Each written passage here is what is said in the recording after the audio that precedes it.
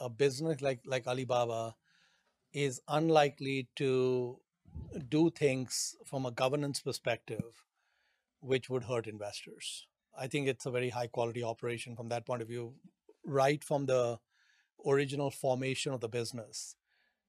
It got its start because of foreign investors. The earliest money that came in was not Chinese.